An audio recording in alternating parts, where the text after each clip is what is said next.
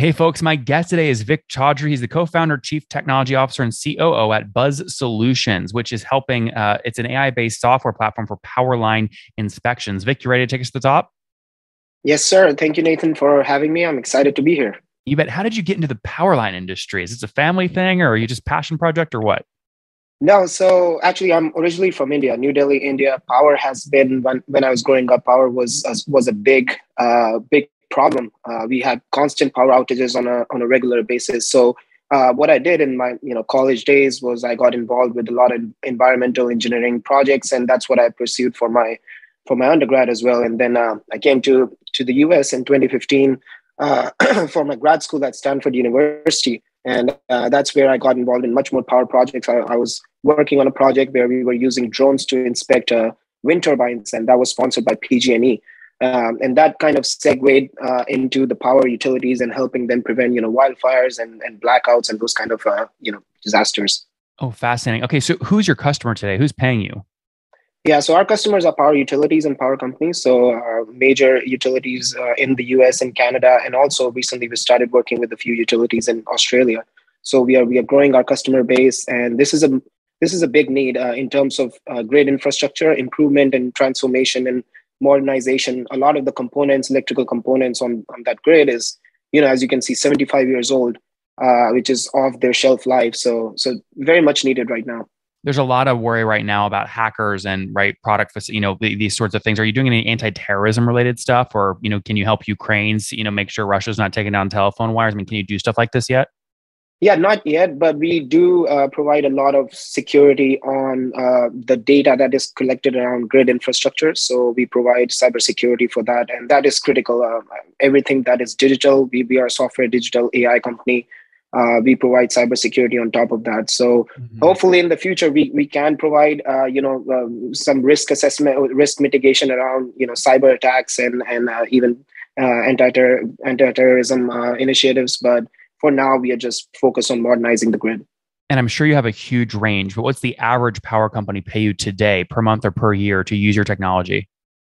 Yeah, so it varies according to the project the power company is using, or the how big the power company is and how much mileage of power lines they have.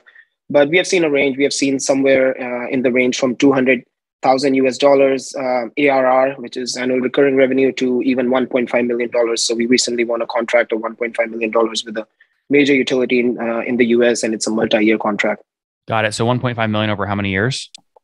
That's 5 years. 5 years. Wow. And how many miles of lines will they manage with you about? So that's around 2,500 miles of transmission high voltage lines.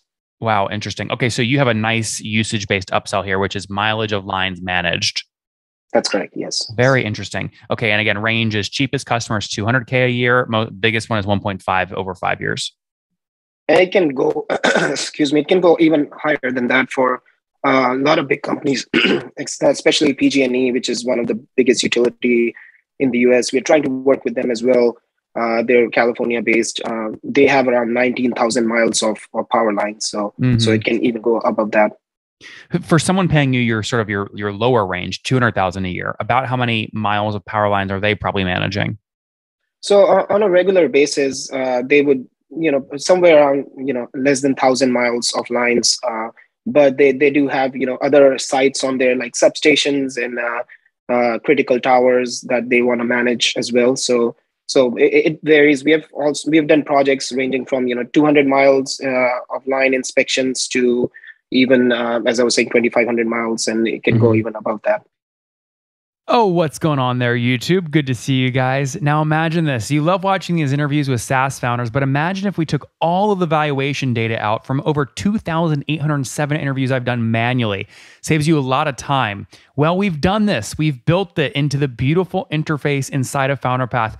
Check this out. I'll show you how you can access this in a second, but you log in, you connect your Stripe account, you see your valuation real time. You can see what it changed over the past 88 days and even set goals for valuation this year.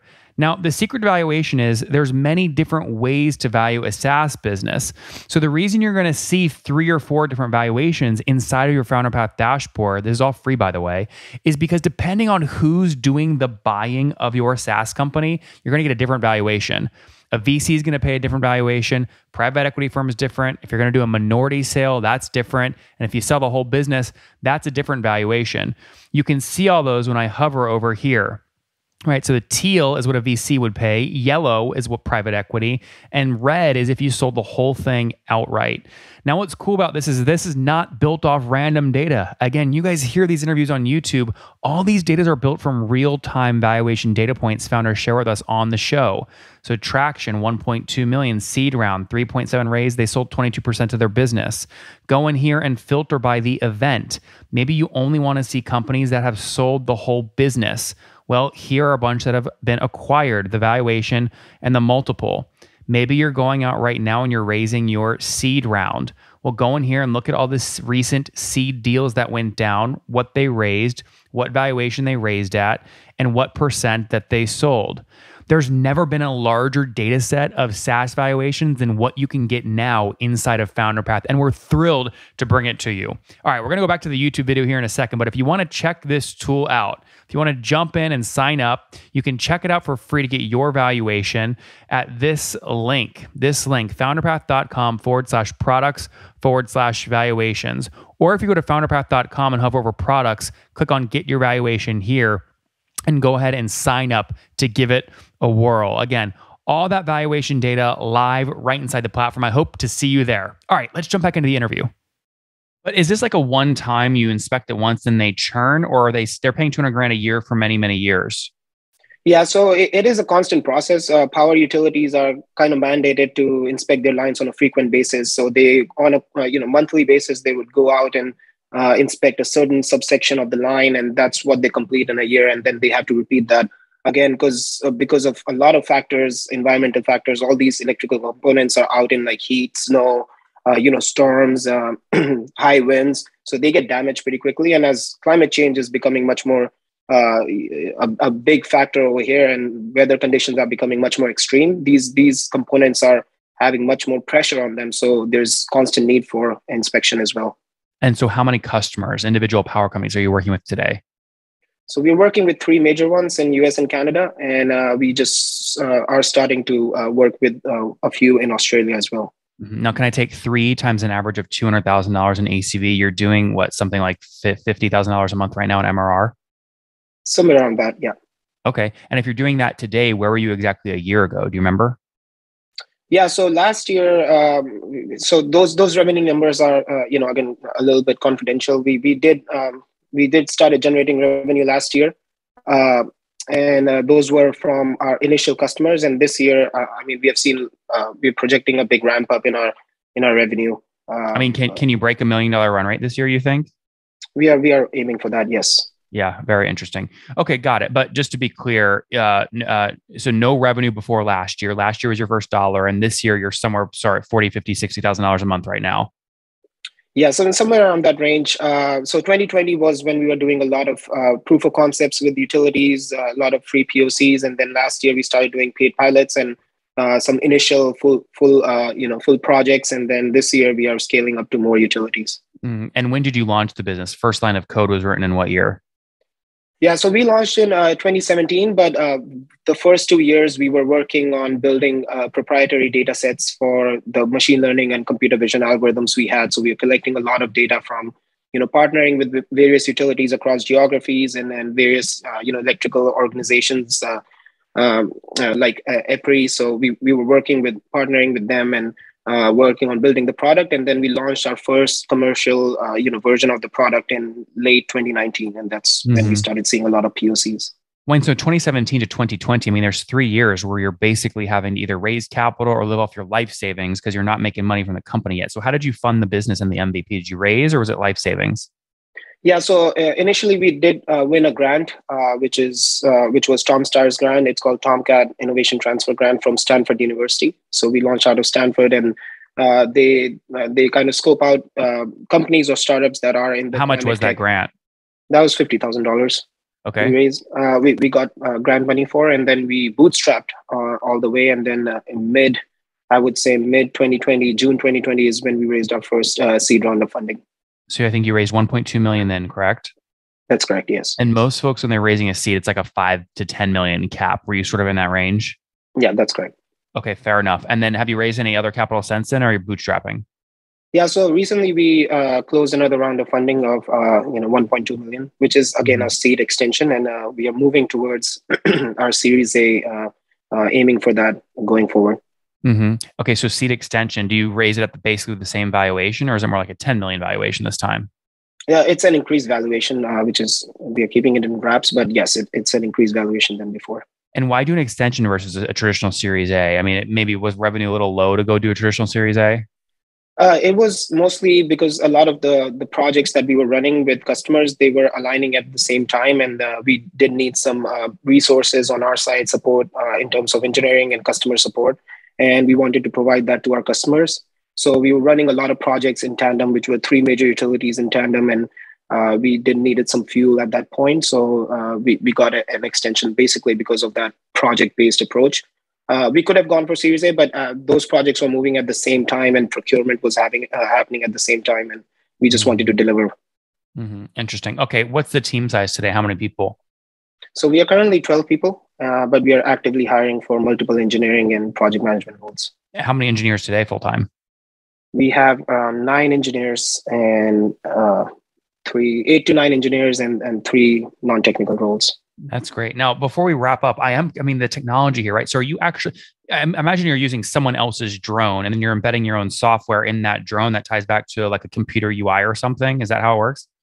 That's correct. So we provide a digital kind of software platform that is powered by our proprietary computer vision models to do anomaly detection and asset detection. So a lot of machine vision stuff, and also data management and analysis and visualization. We do use data that is captured from by utilities. So utilities are already, they have drone teams, they have helicopter teams that are going out in the field, capturing hundreds of thousands of images, and even millions of images now with much more frequent inspection on an annual basis.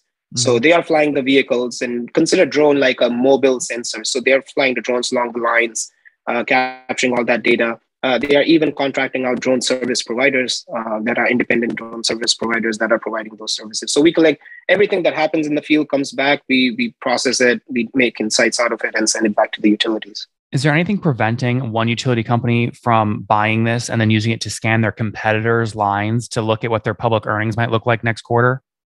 Yeah, so usually utilities don't really compete. They are mostly geographical based, and Okay, then let's use a hedge fund as an example, right? If a hurricane really knocks out lines for one company, maybe their stock's going to go down next quarter. A hedge fund wants to know that. Can the hedge fund buy your service to monitor those lines? so currently we are just selling it to utilities to monitor their lines. Again, we sell our services as a subscription, a standard enterprise SaaS based platform. So if there was a need to kind of, we've talked to insurance companies as well, Yeah. especially in the wildfire domain, and we want to help everyone, especially utilities. We don't want anyone to compete. It's a problem that we all are facing as a society, and we want to kind of mitigate that and do risk mitigation with that problem with our services. Like very cool. Love the vision. Let's wrap up here with the famous five. Number one, favorite business book. Zero to One Number two, by Peter Thiel. is there a CEO you're following or studying? Let's see. I mean, the classic is Elon Musk, again, technology visionary, but recently the Twitter's new CEO, Parag Agrawal, as well. Number three is what's your favorite online tool for building a business? Let's see. Online tool. Google Sheets. Nothing wrong with Or that. Excel. Number four, how many hours of sleep do you get every night? I would say 5 to 6 hours. I try to And optimize. and Vic, what's your situation? Married, single, kids? Single. Okay. And how old are you? I'm 29. 29. Last question. Something you wish you knew when you were 20. Patience. Being patient and being persistent. That's the key. Guys, Buzz Solutions launched from a grant back in 2017 at Stanford. Vic said, when I grew up in India, power outages were always an issue. I need to create software that allows power companies to manage their lines and the breakages and issues and damage much faster. And that's what he's doing now, working with three customers, doing between, call it 40 and 60,000 bucks a month in MRR, trying to break $1 million this year.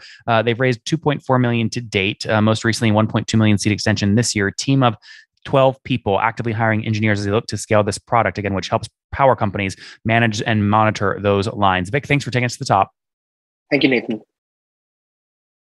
One more thing before you go. We have a brand new show every Thursday at 1 p.m. Central. It's called Shark Tank for SaaS. We call it Deal or Bust. One founder comes on, 3 hungry buyers, they try and do a deal live, and the founder shares back-end dashboards, their expenses, their revenue, ARPU, CAC, LTV, you name it, they share it. And the buyers try and make a deal live. It is fun to watch every Thursday, 1 p.m. Central. Additionally, remember, these recorded founder interviews go live. We release them here on YouTube every day at 2 p.m. Central. To make sure you don't miss any of that, make sure you click the subscribe button below here on YouTube, the big red button, and then click the little bell notification to make sure you get notifications when we do go live. I wouldn't want you to miss breaking news in the SaaS world, whether it's an acquisition, a big fundraise, a big sale, a big profitability statement, or something else. I don't want you to miss it. Additionally, if you want to take this conversation deeper and further, we have by far the largest private Slack community for B2B SaaS